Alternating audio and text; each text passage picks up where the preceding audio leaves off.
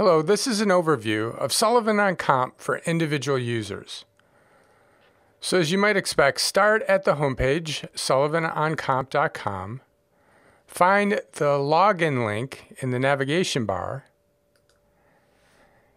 and enter your credentials. A quick note, don't bookmark this page. Rather, after you click Get Started and you're logged in, bookmark this page.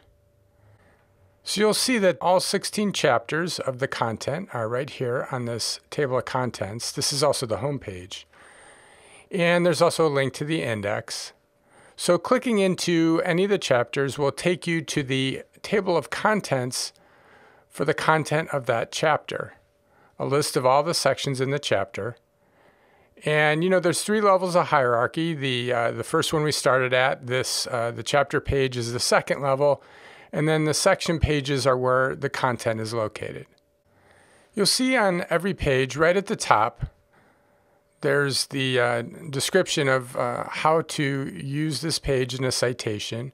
And of course, if you want to quote content, you can select it, copy it, and paste it into a Word doc or an email or wherever else you might want to use it. A quick tour of the page itself. As you scroll down the page, you can see that there are footnotes. Clicking on a footnote link will take you to the bottom of the page where that footnote can be found. And every footnote has an up arrow, which if you click on it, it'll take you right back to the place in the text where you originated. Sullivan on Comp is mobile responsive, which means as you resize the browser, say so that it's maybe the size of a tablet device or a cell phone, you can see this little up arrow appears. And if you were viewing it on a touchscreen device, you could touch this or on your computer, click it, it takes you back to the top of the page. Another thing to be aware of is the navigation structure. So when you're on a section page, you can click Previous or Next to navigate sequentially through the content. Or the center button, of course, takes you back up to the chapter table of contents. But then when you're on a chapter page, these buttons behave the same way, but relative to chapter tables of contents. So clicking the center button here takes you right back out to the main table of contents. There are 3 different ways to locate content in Sullivan on Comp. The first one is to navigate just using the table of contents itself, starting at a broad topic and getting narrower using these section titles. They're well named, and so that makes it easy to find content. And there's sort of a natural organization to it, so that if you're familiar with workers' comp already, you can generally intuitively find the thing you're looking for that way. The next way, of course, is search. There's the search bar at the top of every page. It displays a portion of the text from the page that it can be found, as well as a link to the page. So you can see the page title tells you what the topic is. It's a text search, so if you have a case citation that matches a standard format, we're citing things in the footnotes, and so you'll be able to identify places where that case exists that way. The next resource for finding content is by the index. And you'll see there's 3 levels of hierarchy. Here's 1, 2, 3. It's well cross-referenced, so if it refers you to another area of the index, it also provides a link to that location, which is helpful. And of course, it links directly to the content. So if you find the entry pertaining to the thing you're looking for, you can click right on through to go to that page. Sullivan on Comp publishes quarterly webinars that are live and monthly webinars that are recorded and posted to the site.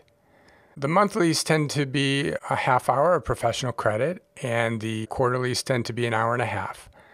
So the courses are organized in this webinar section under 4 titles: upcoming courses, courses in progress, completed courses, and other courses, meaning everything else that is neither in progress or completed or upcoming. So if you're just getting started and there's not an upcoming webinar, all that you're going to see are other courses. So if there is a course presently scheduled for some time in the future that you can register for, you can click through and register. But in those periods when the next quarterly webinar has not yet been scheduled, you'll just see that there's nothing scheduled in this upcoming courses section. Now, a course in progress is a course that you've clicked through to begin, but you haven't completed. And every course has a page that looks like this that you can click through to view the actual video. When you're viewing a video, the best practice really is to view it from start to finish in one sitting. That's not always possible or convenient, so it also tracks your use when you don't do that, but it's worth mentioning that you need to view 100% of it in order to get the certificate. Now, when you have viewed a course to completion, it will automatically generate the certificate. That course will appear under this completed courses section.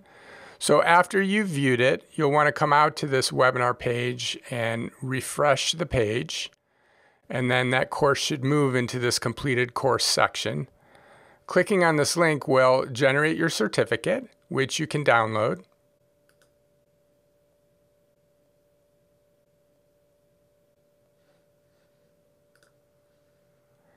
And you can still view the video by clicking on the title. If you have any questions, you can reach us through the contact information on the website. For sales or for technical questions, support. Thanks for watching this demo.